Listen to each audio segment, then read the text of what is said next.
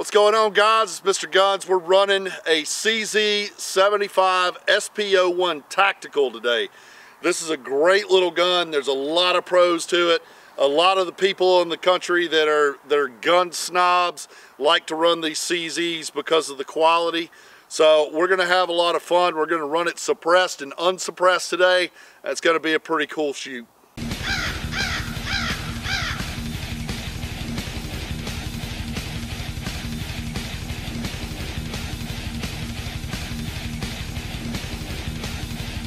America!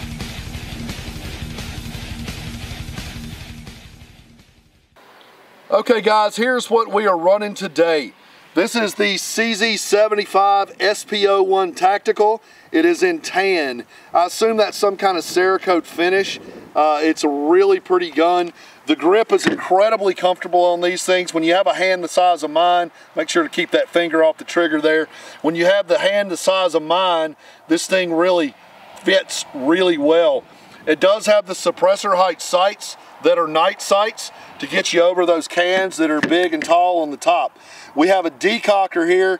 We jokingly call that the decocker stopper. We had a friend of ours with a CZ75 compact that he went to put in his pants and let the hammer down and shot himself in the leg way too close to his business. So that is what we call the decocker. This stops you from decocking yourself. So we've got a slide release.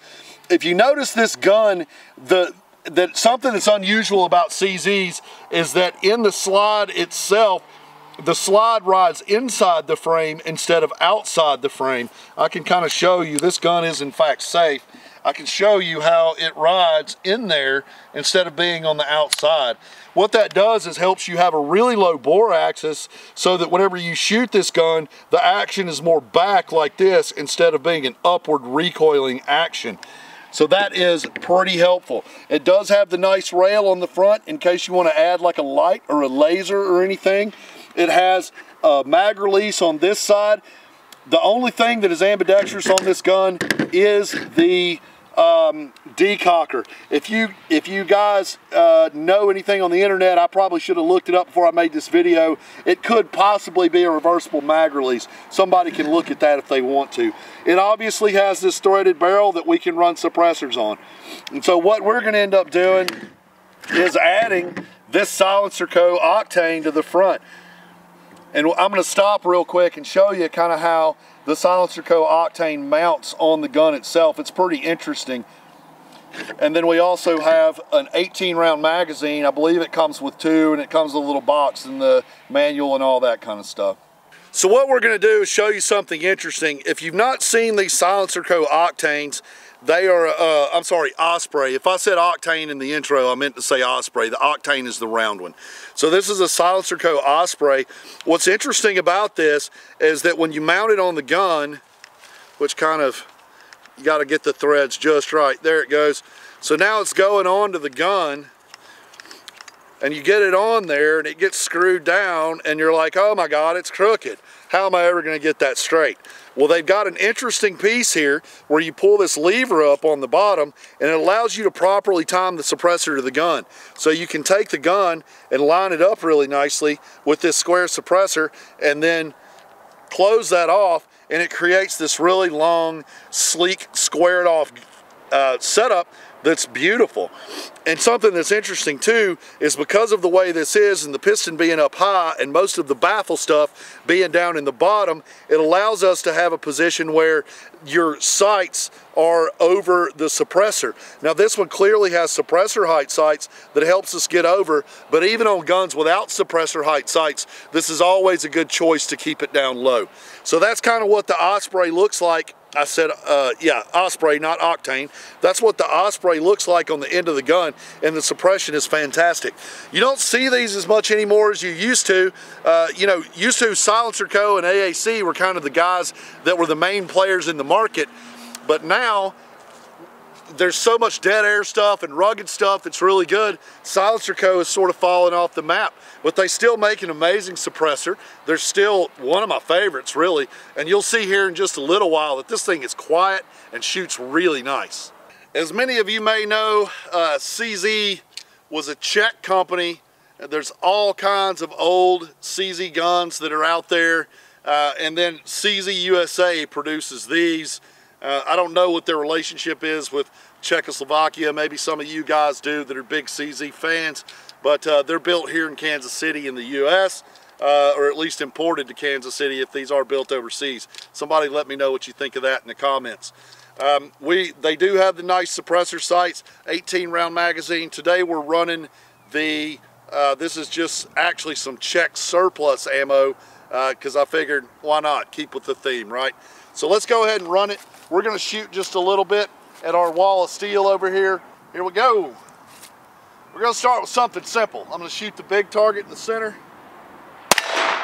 There she is, a little bit higher than where I'm aiming to the right, but that's consistent. So if I miss here a little bit, I'm gonna have to kind of compensate. Yeah, see, that shot higher than what I expected it to. That's also high. So let's try this dueling tree and see how bad I mess it up. Ah, didn't miss that one too much. Well, missed it. There went that one. Top one. There went the top one. Number 4. Oh, missed number 4, didn't I? Oh, missed twice. It's got my number. God, that's not good. All right, let me try to re-stance a little bit. My stance sucks, guys. I know that. There it goes. That was perfect. All right, let's go over here. Hit that piece of steel. Hit that piece of steel. We're going to drop it to, let's say, the lower right. Oh, pop that one. Here we go with the... Ah, shit, missed it. Oh, there's one in the center. There's another one. And our mag is empty. Well, that was fun. We're going to go ahead and run this guy suppressed with our SilencerCo Osprey. I'm running 147 grain Golden Saber Remington. These heavier grain loads ought to be a quieter round, so that's why I chose them. I shot a little off camera. They still do shoot a little high, so bear with me if I miss some. But we're about probably, I don't know, 15 yards out from these targets. So I'm going to go ahead and run it, and we're going to see how she goes.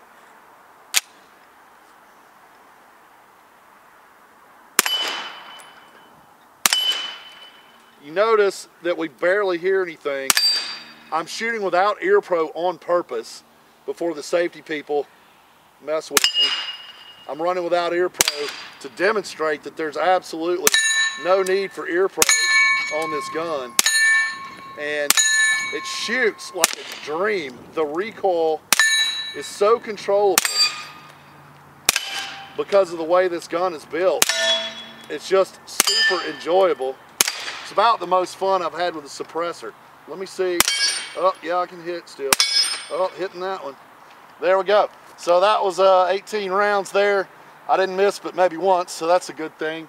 And this suppressor's really keeping it toned down. So this is a super cool setup. Just to add something a little bit more interesting or whatever, I'm running 115 grain Spear Gold Dot. These are usually, you know, fairly hot for a pistol round. And because it's suppressed, I want to make sure that it's still sounds good even with 115 grain, and because the 147 will be a little slower, a little quieter. So let's run this 115 and see what happens here. It is louder, but it's still not so loud that it's intolerable.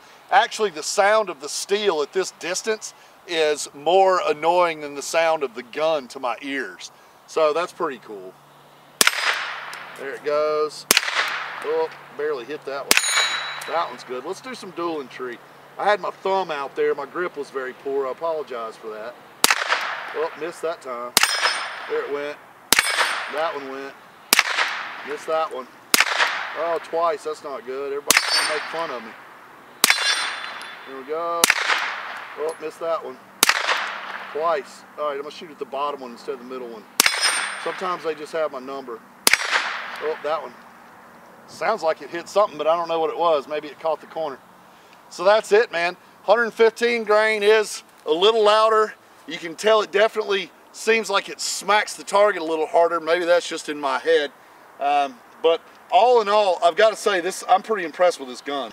All right, guys, so if you want to talk about a hell of a lot of fun, this is it. I shoot a lot of guns, and it's not often that I get super impressed. It is just so smooth shooting.